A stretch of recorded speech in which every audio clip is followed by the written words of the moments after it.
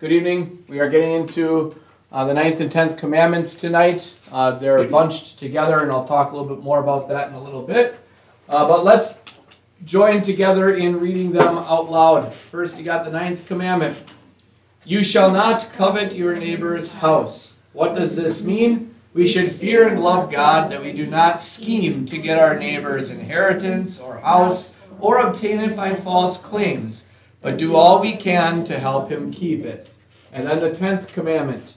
You shall not covet your neighbor's wife or his workers or his animals or anything that belongs to your neighbor. What does this mean? We should fear and love God, that we do not force or entice away from our neighbor his wife, workers, or animals, but urge them to stay and do their duty. So both of these commandments have to do with the topic of coveting. And we'll talk about a little bit about what coveting is in just a moment. But they're broken up into two parts. And what we see here is that the 9th commandment deals more with coveting things that belong, not things, but coveting your neighbor's property. And the 10th commandment would be your neighbor's possessions, people, family, basically you could say stuff in general, not so much property. As it was mentioned earlier, there are different ways of numbering the 10 commandments. And who was at church this last Sunday? You guys remember at all what Pastor Racky said regarding the 10 commandments? He mentioned something about how the Jews have an altogether different numbering system. In fact, the Jews don't call them 10 commandments. Really, they're called the 10 statements. You guys remember that? And the first commandment is not, you shall have no other gods. What do they have as their first commandment or first statement? Do you remember that? I know it's been a few days, but I thought it was a pretty good insight. It is actually, the statement is, I am the Lord your God who brought you up out of Egypt. And very interesting to start things off that way, and I think very appropriate too. That God is setting the stage here for what is to come in what we call the 10 commandments. That is, I am the God who bailed you out of a hopeless situation. A God who acted on your behalf in ways that I have not done for any other nation in the history of this world before or since. With the 10 plagues that he unleashed upon Egypt, with the parting of the Red Sea, and all these other things. God did that for them.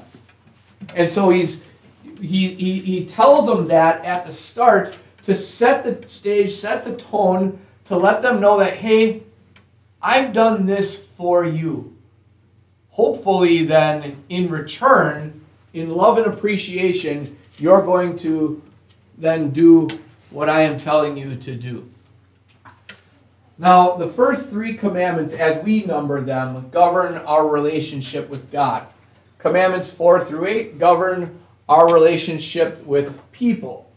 Commandments 9 and 10, these last 2 commandments, govern our private thoughts. Because coveting really is a sin that is exclusively done within or inside a person. Their thoughts, their desires, their attitudes, those sorts of things. And it's only, coveting isn't something you do on the outside. Rather, coveting is something that leads to what you may do on the outside. So what is coveting? Well, coveting is a sinful and obsessive desire for something that isn't ours, and especially without due regard for the rights of others. So it's not just a desire, but it's an obsessive desire. For example, years ago I preached on a scripture reading from the Bible. Actually, it'll be referred to coming up here in a little bit, 1 Kings chapter 21. And dealing with coveting. And my sermon started off like this. I want a new car. I drive a 1991 black cherry-colored Dodge Caravan. The sliding door, mind you, back then, sliding doors, they weren't the automatic ones. You had to crank that sucker open and push it shut. But a good portion of the bottom half of that sliding door was completely rusted away. So you could see the inner frame and everything. I mean, it had other scratch marks and whatnot on it. This thing was a total chick magnet, let me tell you. Not really. It definitely was not going to attract the attention of anybody, unless if it was ridicule. Very functional, very practical, but not stylish at all. It had 150,000 miles on it, and the transmission was going to be going bad shortly. I want a new car. Was it wrong for me to want something at that point in time, Jenica? No. Is it wrong to want a new car, especially when your current car is beat up, Graham? No. When does it become wrong? And that's where coveting comes into play. When it's not just a want, but where you are brooding about it, where you are obsessed about it. That is the difference. And we'll come back to that thought in a question later on. So what is God telling us in the 9th and 10th commandments? We've got a couple of passages here. First of all, Psalm 94, verse 11, page. The Lord knows the thoughts of mankind. He knows that they are just vapor. Vapor, or in other words, empty or futile. Vapor is nothing, really. There's nothing, no substance to it. Nothing substantial, anyway. So the Lord knows the thoughts of mankind. Already giving us a big hint here at the answer to number 1. But we're going to continue on with the next passage, Hebrews 4. Ladesha? The word of God is living and active, sharper than any double-edged sword. It penetrates even to the point of dividing souls and joints and marrow, even being able to judge the views and thoughts of the heart. And there is no creature in him. And everything is uncovered and exposed to the eyes of him who created him. Okay, so notice there, the Word of God, living and active, but then is able to judge the ideas and the thoughts of the heart. So our question here, what is God telling us in the 9th commandment? He knows even when we not just think, but specifically in relation to these 2 commandments? Covet. Yeah. He knows even when we covet. He knows those specific thoughts. So he knows when we have crossed the line. Coveting really is idolatry.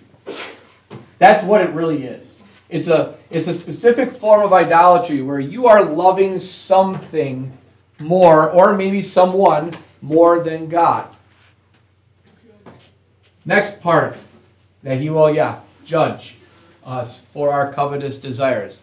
That even those things are accountable. So it's not just what we do, not just what we say, but even the thoughts, the attitudes that we have, that God will hold us accountable for. And there's a good reason for this too, not only just in regard to our faith and our loyalty toward God, but even in a practical way in this world. Coveting is dangerous. And we're going to look at that here now in part 3. First of all, we got James chapter 1, verses 14 and 15. Aaliyah? But each person is tempted when he is dragged away and Enticed. by his own desire. Then when desire has conceived, it gives birth to sin, and sin, when it is full grown, gives birth to death. So the question here, we're going to pause for a moment. According to the italicized portion of these passages, we got the first passage at least, what makes coveting so dangerous? It says that when desire, that is coveting, has conceived or come into being, what does it lead to? It can lead to murder. Well, no. It can, but that's not the only outcome. More generically than murder. interesting that you should mention murder. We'll hang on to that thought. But what does it say? What does it say coveting will lead to in this passage? Brody.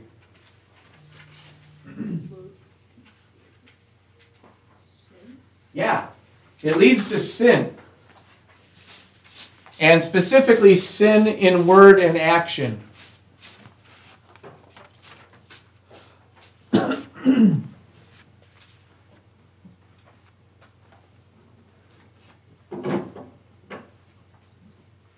And our next passage, or next section actually, really spells that out for us. Now, I'm not going to take the time to read this. I'm going to give you the summary of the story. All right? Sorry for if you open your Bible and we're going to be on it. So back around, the year 850 BC, somewhere in that range, there lived a king in Israel named Ahab. Now, all the kings of the northern 10 tribes of Israel were bad to one degree or the other. Ahab is regarded as the worst of the bunch. Here was a bad dude. His wife, no better. Her name was Jezebel. Ladies, good reason why never to name your daughter Jezebel. Just like we don't name our sons Judas these days or Adolf. You don't want to name your daughter a Jezebel. Again, for good reason. So Ahab, as the story goes there in 1 Kings, he happens to notice a particular vineyard belonging to a man named Naboth. Naboth the Jezreelite. Jezreel, the Jezreel plain, kind of the northern part of Israel, south and west of the Sea of Galilee. In fact, just south of Nazareth, where Jesus grew up, on that cliff where they're going to chuck Jesus off of, looks over the Jezreel plain. It's sandwiched between two ridges or two lines of hills. We would call them hills. They would call them mountains. And they are significant, in some cases up to probably 1,000 feet above the plain. You got an amazing view from up top, though. You can see this whole plain. But he's down there in the plain. He's got this vineyard down there, and it must have been a really good vineyard. So Ahab one day goes up to Naboth and says, "You know what? I'm going to make you a deal." Like what they say in Godfather, "I'm going to make you a deal you can't refuse. I'm going to offer you to buy your vineyard, and in return, I'm going to give you something even better." Pause here. Has Ahab done anything wrong to this point? No. Absolutely nothing wrong with him making an offer on this vineyard. However, Naboth says, "The Lord forbid that I should part ways with the inheritance of my fathers." And what he means by that is that several hundred years earlier, about 550 years earlier or so, when the Israelites first came into the land, and when the land was divided up, that particular piece of land had gone to Naboth's direct ancestors and had been passed down through the generations, finally to him. This was God's specially chosen plot of land for his family. And even though there might have been a sweeter deal on the table, Naboth was happy and content with what God had given him. He did not want to give it up. And that was well within his right. And in fact, a very admirable thing on his part. At that point, what should Ahab have done? When Naboth made it clear in no uncertain terms that this sale is not going to happen. Said okay and and moved on with life. Exactly. Instead, what Ahab does is he, the king, goes home and has a pity party on his pillow. Quite literally. He goes to bed, he sulks about it, he refuses even to eat. Why? Because he became obsessed about this vineyard. For whatever reason it was, he just had to have it. He couldn't get it out of his mind. He was coveting. In steps Jezebel. Jezebel asks, "What's going on?" And he you know, crybaby session here, tells her what happened. Oh, Naboth, he wouldn't let me buy his vineyard, and well, she pretty much gives him a kick in the royal jewels. Calls into question his kingship, his manhood, all of the above, and says, "Are you the king? If you want something, just take it." And she says, "You know what? Get up. I'll take care of things for you. I'll get you that vineyard of Naboth the Jezreelite." And so she arranges things so that some scoundrels bring up false charges of blasphemy against Naboth. And they use that as a pretext to murder him. And he's killed. And Ahab goes and claims it. So what you said earlier, Graham, doesn't always lead to murder, but in this particular case, it did. And David, when he wanted Bathsheba as a wife? You know what? That's another good example of coveting. Now, that was a specific form of coveting called lust. All right? And that lust led him to do what he did. And then when it was found out that she was pregnant, the murder in this particular case was more a cover-up. It wasn't so much for him to get Bathsheba as much as it was to protect his own skin from being found out. But still a good thought, good connection, because there was a form of coveting that was involved there that led to it. So while not directly connected, it still was one of those things that precipitated from it. So that gets us to question 2 then. What will covetous desires lead us to do? Not necessarily murder in every case, right? But, Jada, what is it going to lead us to do? If we really want something, somebody's not letting us have it, but we can't let go of the idea, what are we going to do? Make bad decisions. We're going to make bad decisions. Yeah, and those bad decisions are this. We're going to find some way to scheme to get it in ways that we shouldn't. Kind of related to what Graham was just saying here. I'm aware of a situation where, right now, where a man really wants the wife of another man. And has been trying to work and angle at it to get this woman. Now, this woman, to her credit, has said, stop getting in contact with me and cutting him off. But, and that's not the only time I've seen that happen. One of my friends, she was enticed away from her husband many years ago by another man. Now, granted, she was dissatisfied and had some reasons to be dissatisfied about her marriage, but they both did what was wrong. And it was all because of coveting.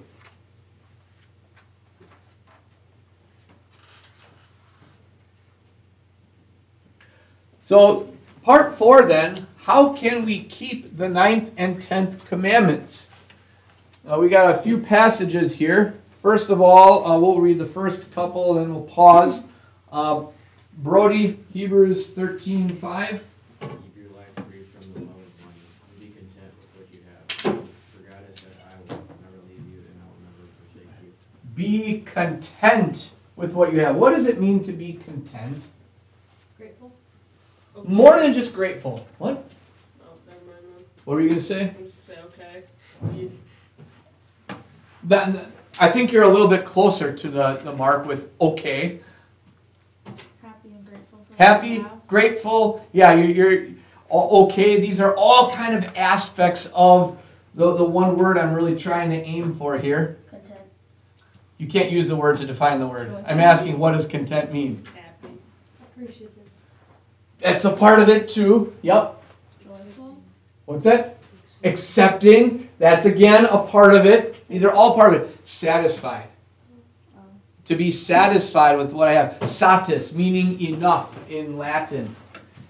That's where the word comes from. To be satisfied. Like I'm happy. I'm appreciative. I'm accepting. I'm okay with what I've got. I am not looking to aim for more in life. if I get more, great, but I don't need to have that more to make me happy. So be content with what you have. And the Apostle Paul, in the next passage, even tells us the conditions and circumstances under which we can be content. Caleb, Philippians 4, 11 to 13. I'm not saying this because I lack anything. In fact, I have learned to be content in any circumstances in which I find myself. I know what it is to live in humble circumstances, and I know what it is to have more than enough. I have learned the secret of being content in any and every situation, while being full or hungry, while having plenty or not enough. I can do all things through Christ who strengthens me. All right. Notice, I've learned to be content in any circumstance of life. It doesn't matter if I'm well fed or I am hungry. Now, none of us have experienced true hunger in life. I feel pretty safe in saying. I've been pretty hungry a couple of times. In fact, one time might have been around 4th grade age, maybe 5th grade, I don't know. But I remember this time that I had such fierce hunger pains in the afternoon. And I asked my parents for a quick, simple snack, but they said no.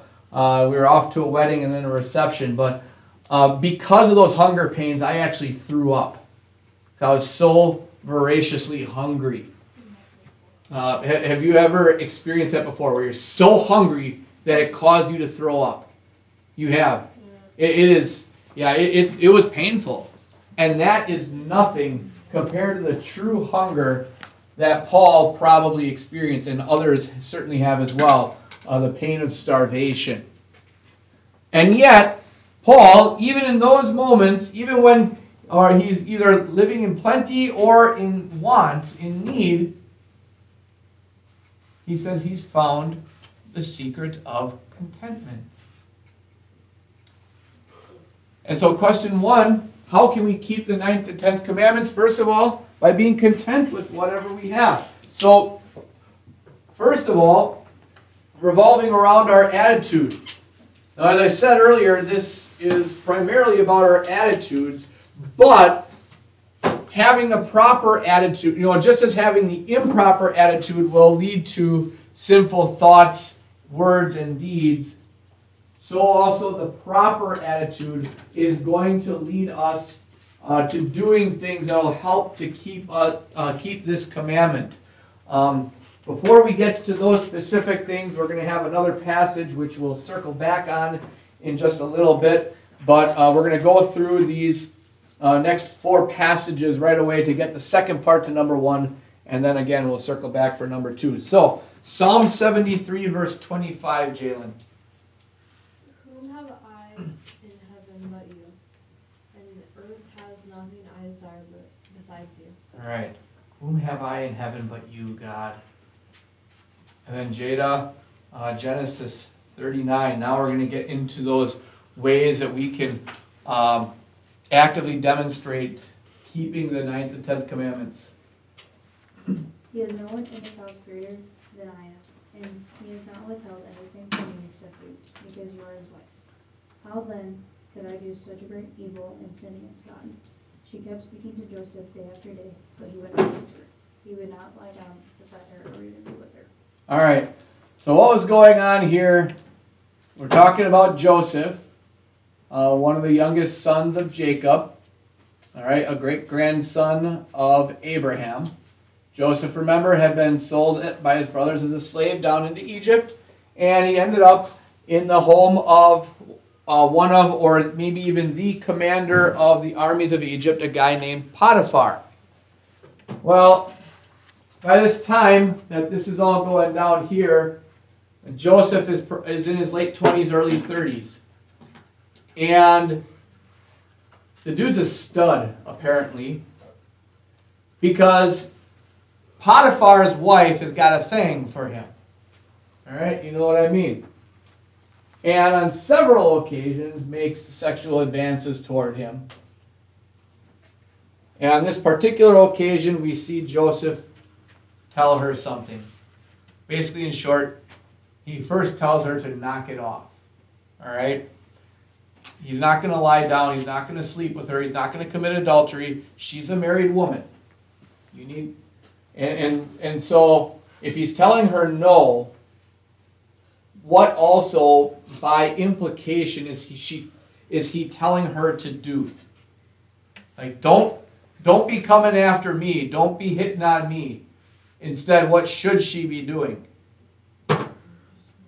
Yeah, hitting on her husband, right? In a way, you're right, but being faithful, going back to and being loyal to her husband. Yes. Next passage, Philemon 12. Jenica. I have sent him, Onesimus.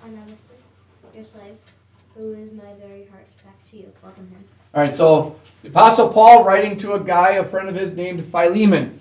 And what had happened was one of Philemon's slaves, Onesimus, had run away and had come to Paul. Now, Paul, understand this, he was morally opposed to the institution, the idea of slavery. All right?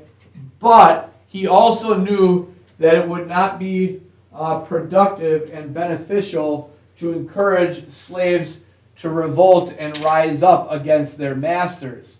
It would lead to violence, bloodshed, murder, and other sorts of horrible things. And so, for the sake of peace and stability in society, Paul and the early history of the Christian church basically had the mindset of, if we're going to work toward the abolition of slavery, we're going to do it by changing the attitudes of the hearts of people. And that's ultimately what happened. Now, Onesimus, he comes to Paul, and during his time with Paul, he becomes a Christian. All right? And now, Paul is encouraging Onesimus to go back and do his duty to be a faithful, loyal servant of Philemon. However, in the letter, he does tell Philemon, I'm sending him back to you not just as a slave, but as a brother in the Christian faith. And if you regard him as a brother, as you ought to, because he is, then you need to be doing the right thing and freeing him from slavery. So there is that other side of it. But as far as Onesimus is concerned, you need to be obedient, do your duty. The next passage, Exodus 23, Graham. If you come upon an enemy's ox or his donkey going astray, you certainly must bring it back to him again. All right, not like, finders, keepers, losers, weepers, right? If you know it's your neighbor's ox, you return it. Interestingly enough, my wife, I don't know if she was looking out the window today, but she saw somebody's grill cover getting blown down the road from the winds today. She figured it was one of two houses, so she did what she could. She went out and got it. She didn't take it back in, but she went and returned it. In essence, that's what Paul is talking about here Moses is talking about in Exodus 23. So the second part to this question here, how can we keep the 9th and 10th commandments? It's by urging our neighbor's family, workers, and animals to stay and do their duty. Just remembered another instance. This one happened to me personally. So this was long before I met my wife. I was doing online dating. I think this was back in the day when Thrivent Financial had an online dating thing on their site. And this one young lady from Illinois, so it would have been a little bit of a longer drive, reached out and got in touch with me, and started talking just a little bit, nothing deep or whatever. Let me just say I am really, really, really, really glad I decided to do some Facebook stalking. Because through that, I happened to find her profile. And through that, I happened to find out that although she was Wells, she was still married. I would have been guilty of having an affair with a married woman. I happened to get enough information from pictures and whatnot on her Facebook profile to figure out where it is she went to church. I contacted that pastor. I said, do you have such and so as a member? Yeah. Is so and so married? Yeah. Well, she's contacted me through the online dating site and Thrive, and he's like, oh boy, okay, well, I'll take care of this. So, sorry to dump that problem on your plate, but ultimately, no, you got to stay with your husband. You're married to him. Okay, like I said, we're going to circle back now to question number 2, or really circling back to Psalm 73. Paul says that he has learned the secret of contentment in Philippians. That is the secret of how to be content no matter what life throws at you. According to the underlined portion in Psalm 73, what is that secret?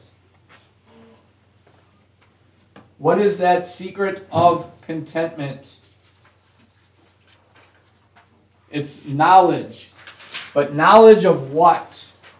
Quinn? Because these things on earth don't really matter because when we get to heaven, we'll have God. Yeah, we have the greatest treasure of all already. We've got the Lord. Not that we own the Lord, but think of it in these terms here. Do you ever talk about your mom and dad and you say my mom or my dad? Right? A possessive pronoun. Now, do you own your mom or dad? Of course not, but it's talking about a relationship. We have a relationship with our Heavenly Father. We have Him. He is the giver of every perfect gift. And what is greater to have, the gift or the giver of the gift? Of course, it is the giver of the gift. And if we have God, if we have Jesus, we are wealthy beyond our wildest dreams. Because there is an inheritance waiting for us that we cannot possibly begin to fathom or comprehend. Now, you guys are too young for this yet, and I'm only just coming into this first experience of it myself in the last, almost a couple of years ago now, and again coming up in a little bit, where I shouldn't say my wife actually, but I, through my wife, am benefiting from an inheritance. Her aunt died a couple of years ago. She had no husband, no kids, and she, in her will, declared that the estate would be split up equally among Amaris and her 2 sisters. Well, round 1 of that inheritance was coming up on 2 years ago. They just closed on the house here on March 1st, here, 2024. So that's the last thing that's on the plate, and her mom and dad are going to get a little bit of a cut we're going to do that for them. At least that's the plan for all the work that they've done and helped out with. They deserve some. But we're going to be getting a little bit more as well. Now, mind you, it's not like she had a big honking mansion by any means. We're not talking 6 figures here, okay? But it is still a nice boon for us, a benefit that will help us in a financial sense and provide a little bit more stability. That's pretty cool. Okay. Obviously we miss her aunt and everything, but it is a blessing that gets passed down to us. That pales in comparison to the inheritance that awaits us in heaven. You can't even begin to compare. And if you've got that, all the stuff in this world, it doesn't really matter. I mean, this world, and we get so focused on it, contains, is this much of our existence compared to a line that goes that direction in infinity. It means so little, this time in this world, compared to the life that awaits us. And when you think about it in those terms, we have that greatest treasure to just think about that through faith in Christ. Okay, Do we have a couple more passages? Yes, we do. Let's read Galatians 5:13, Quinn. After all, brothers, you were called to freedom. Only do not use your freedom as a starting point for your sinful flesh. Rather, serve one another through love. Yeah. You're free. Now, that doesn't mean that you are free to go and live however you want, free to sin. No, that's going back to the old slavery, being slaves to sin again. Rather, no, use your freedom in Christ to serve one another in love, just as Christ served us. And then Philippians 2, verse 4, Macy. Let each other of you look carefully not only to your own interests, but also to the other interests. Also to the interests of others. Yeah. So don't live in a self-interested way, meaning you're looking out just for yourself, how you can gain an advantage and get ahead in life. Be looking how you might be able to serve others, be a benefit to others. And that includes in respect to their property and their possessions and their people and family as well. So according to the double underlined portions here, what two encouragements does God give us to help us keep the 9th and 10th commandments? First of all, serve one another in love. And secondly, put the interests of others above our own interests.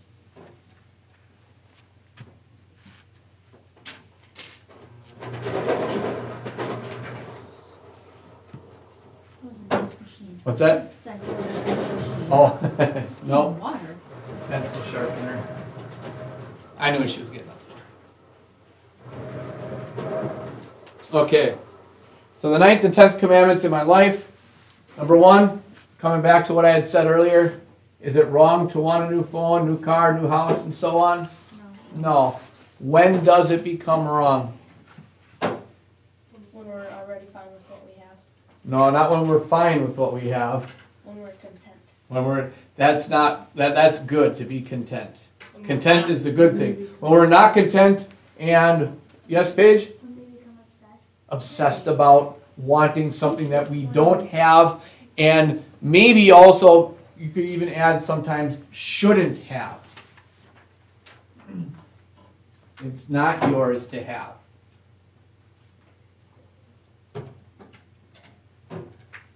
But it doesn't have to necessarily be something that you shouldn't have. I mean, I would love to have that $800 Millennium Falcon Lego set. That would be awesome. Or the $800 AT-AT Lego set. Those things would be sweet. But I don't have to break bank to go and get it. I don't need to have it. That's another thing too. We often confuse that word need with want, right? I need it, right? Well, how many times when you say need, is it really want, Brody? Quite a bit, right? Yeah. Yeah, we do that quite a bit. I need this. Well, what do you mean you need this? Like, you're going to die if you don't have it? Probably not. So, all right. Question 2, not including the things, examples I listed up here, what are some things that people might covet? Paige? Other people. What do you mean by that? Elaborate a little bit. Like someone else's wife or husband. All right. Or does it, does it have to be a married person? No. No. I will admit, I coveted the idea of having a wife prior to getting married. I full on coveted it. I wanted it so bad. And I spent way too much of my time in my adult life brooding over that and thinking about it. And let me tell you, nothing that you covet is going to be as good as what you think it is. And I'm not saying that to diss or knock my wife at all. I love her. But when you elevate something to, or in this case an idea, to a God status, you are going to be disappointed with it in this world because it is not God, it is not perfect. we all by nature have a hole in our hearts, and the shape of it is God. And the only thing that is big enough and has the correct form to fit that hole is God Himself. If you try to put other things in there, it's going to be a bottomless pit and will not give you the contentment, the satisfaction, the happiness, the joy, the peace that only really God can bring. The heart is restless until it finds its rest in God. And having God is ultimately all that matters. So, people, and it could be for any reason. It could be, like I said, with my sin of, coveting, the desire for, my desire I had to be married. It could be also just friendship, right? You could covet the friendship of a person and be envious and jealous that somebody else is getting that attention. And maybe that's another thing as well, attention. You could turn attention into coveting. Quinn? People you see online. Tell me more. Like if you see an influencer or something and you're like, oh, I want to be like that person. Okay, where you kind of Not in, idolize like, somebody. Respect, like, oh, I want to do more of that or something. Okay, so you're talking about... Like, don't obsess. You see somebody, a blogger or whatever, some sort of social media influencer, and they're living this flashy, fast-paced, exciting life, right? And you might covet that. Or, in this one especially for you ladies, you look at a lot of the pictures of women out there, and you might have a little bit of body insecurity because you will fight and strive to have that perfect looking physique and skin and so on. And Ladesha's like, nope, I'm way too above all that garbage. Good for you. I'm not worried about what other people look like. Good. That is good. Unfortunately, as you know, there are a lot, and especially of women, who are like that, not realizing that the chances are 10 out of 10 that what has been done to those pictures, Photoshop, airbrushed, all those things, bodies, portions cropped or whatnot to make the figure look better. The rolls in the skin so easy to disappear and all of that, and like try to get that idealized body. So that's a good one. What else? And I hope you guys are writing these down because these are good. What else? Yeah. No, I don't know why I did that. Oh, okay. It's just that I get these random impulses. Grace Mogg said career. I thought that was a really good one. She mentioned career in class yesterday.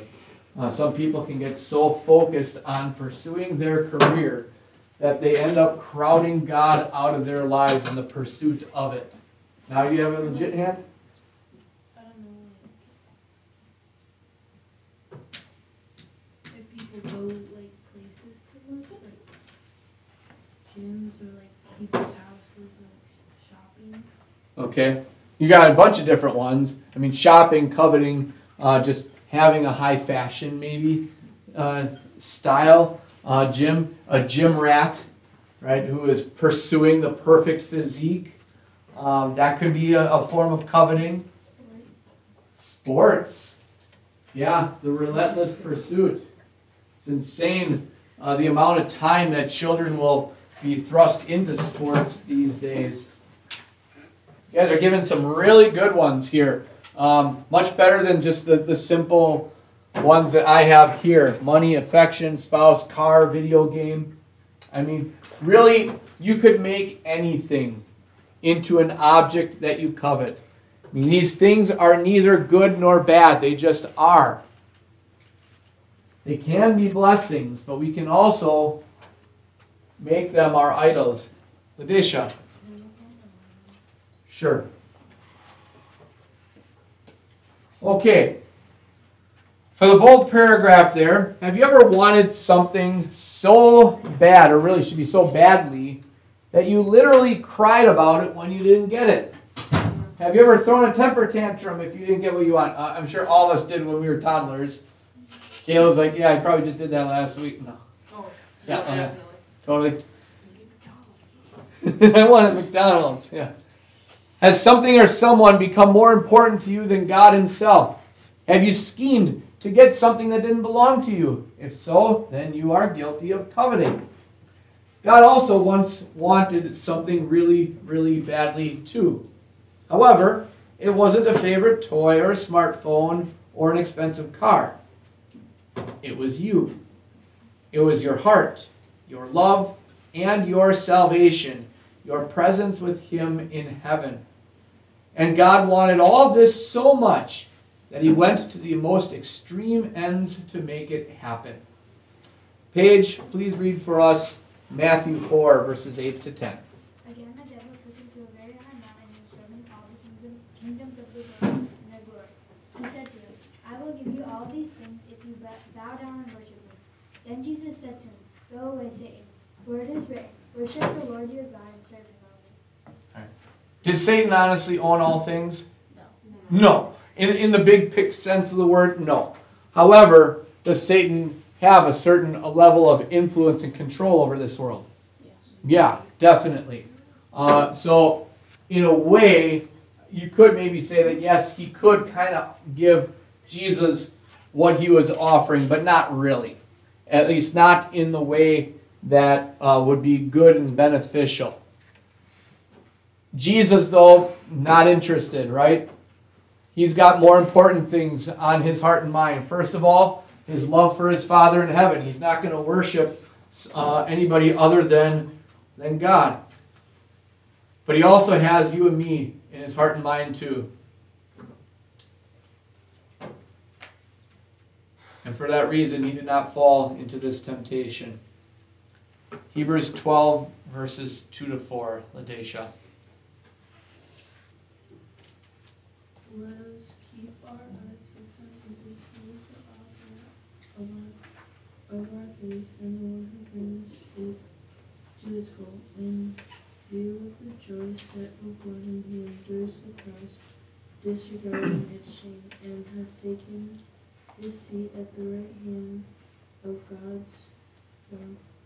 Carefully consider him who endured such hostility against himself from sinful people, so that you do not grow weary and lose heart. You have not yet resisted to the point of shedding your blood in your fight against sin. So, in view of the joy set before him, the joy of having you in heaven with him, the joy of having you safe from eternal judgment, he went and faced that eternal judgment for you on the cross. Joy in going to the cross. There are a lot of things I could think of that would make me joyful in life, and going to the cross isn't one of them.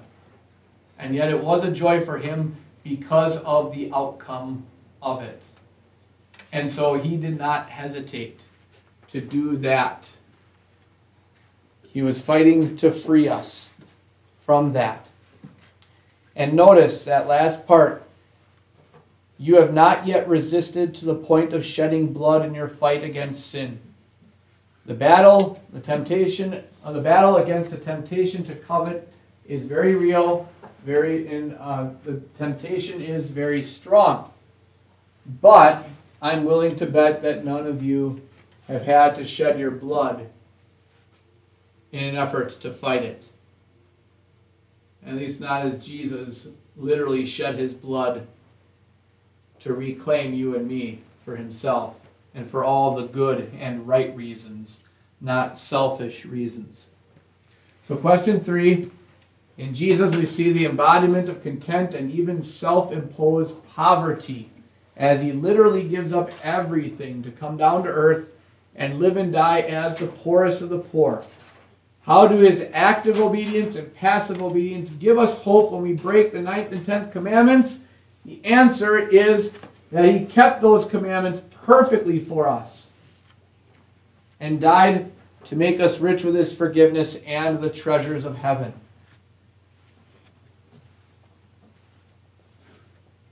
He was not looking to his own interests, but to the interests of others, namely your interests, my interests.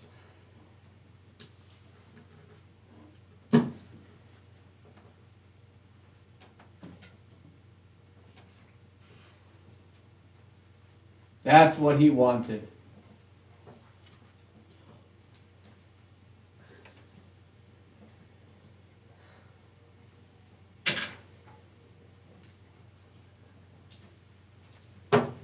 And that leads to the last question. Question number 4. What gave Jesus such joy? I've already stated it. What gave him such joy that he would endure the cross?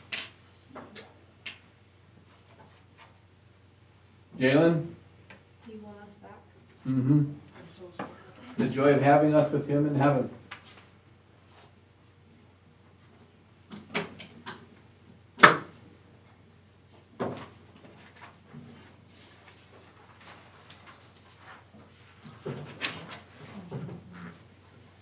So to wrap it up here, coveting or simple desires.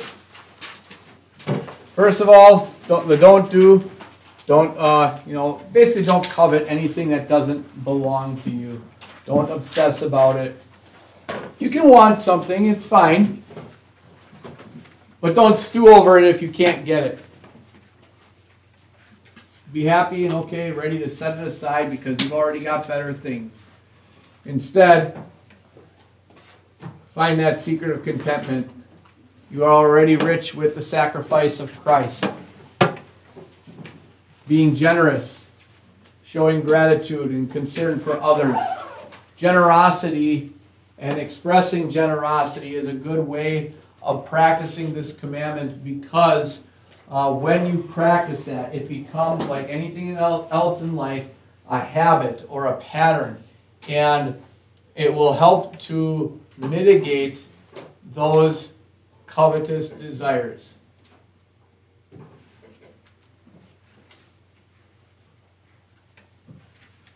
And then we will be satisfied with what we have. Any questions at all? All right, we'll close with the blessing. The grace of our Lord Jesus Christ and the love of God and the fellowship of the Holy Spirit be and remain with us all. Amen. Have a good night.